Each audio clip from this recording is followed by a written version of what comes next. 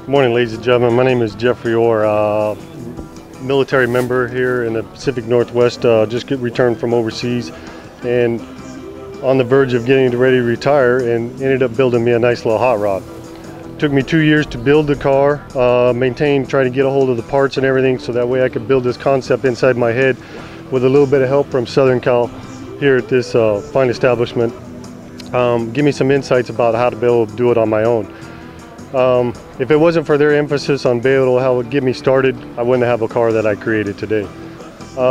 This is a 1932 Ford Roadster with a 525 horsepower motor on a 400 trans with a BM shift kit, BM shifter on there, backed up by a 411 posi, 31 spline Ford 9-inch rear end. It's got a 5-star harness in there. It's got a roll cage in there. I haven't broke 500 miles on there. I'm still waiting to do that, get my fine tuning done.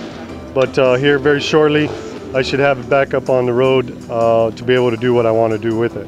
But again, the emphasis has been on SoCal to help me get this car to what it is today. I built it all in my garage. It's taken me a little bit of time, but for the most part, it was enjoyment to be able to do. It's been real fun. I just got back from Washington. I took it up there to the base and let all the rest of my buddies take a look at it. They gave me good kudos for it, thumbs up all the way. It's been a treat. It's nice and fun, and it's the old school look that I've always enjoyed. It's a nice little ride to play with. And let these fine guys take care of you. They did definitely a good job for me.